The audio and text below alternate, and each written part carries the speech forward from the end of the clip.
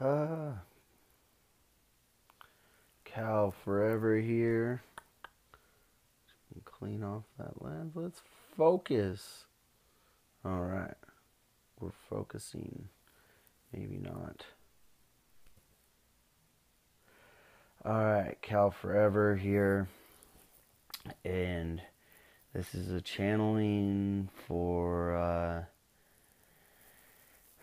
what I went and still going through and am finishing up now because this happened just a little over a year ago, or maybe about a year ago, or when I completely did this thing that some people call the void, where it's like 3 days of darkness, but I'm going to explain it in a different way and it will make a lot more sense to you.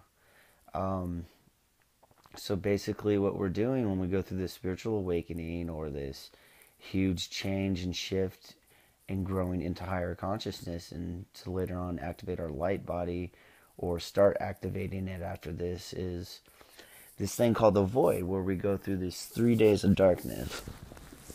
And to me, it's just kind of leading up to this whole point that as of before, we would do this in death and we would go through this similar or same process through like actual physical death. But right now, because we're going through ascension, it happens in a much different way where we're conscious and alive through it. As before, when we would die, we would do it unconsciously. Now we're doing it consciously. So here's the analogy or the metaphors, whatever they are. So it's like our whole life, like we've created this garden a whole life.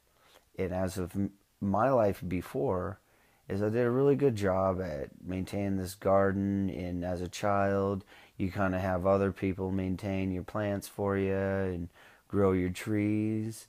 And then it comes to a point when you're an adult where you have to like start taking care of it. And for me, I didn't do a very good job. I had an alcohol problem and stuff, and a drug problem, kind of, and just all sorts of which weren't even like the real reasons of why. There was a root of kind of why I had those problems.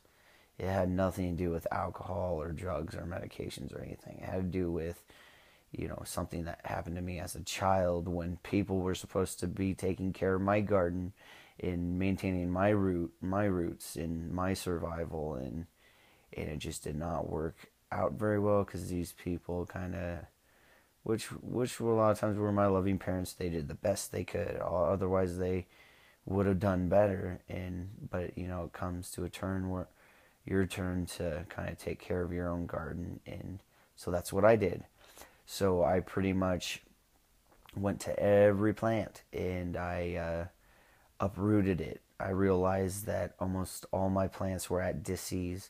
There was this, and so I kind of went through and weeded out all the plants till I got to the middle and the center of the garden. I realized there was this big ugly tree in the middle that I'd been kind of pruning my whole life and like trimming up the limbs, but it was still at disease. This giant tree of life was still at disease, and I didn't know what to do. I tried to prune it my whole life by taking medications, to drink when I felt like I needed to. All these ways I could have pruned this tree to make it look beautiful. It still didn't look beautiful. It still didn't produce very good fruit. And so I decided, you know what, I'm going to have to dig up this tree. And so I uprooted this tree and composted everything from this tree and all my plants back into this black dirt, all this really black fertile dirt, all this darkness, all this dark fertile dirt, all the mother fertile dirt. And then I decided to start with the middle again, in where that tree of life was, and to plant a new tree of life seed there. And once I planted that seed, I had to call in the rain, where I had to cry.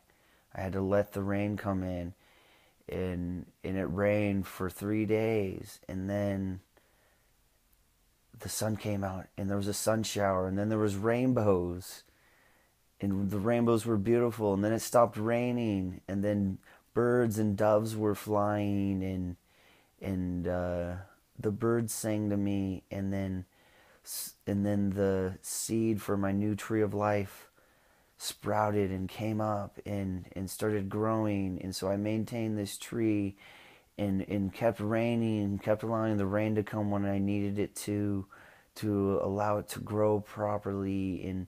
And every morning I kept seeing rainbows after the rain, after the sun shower.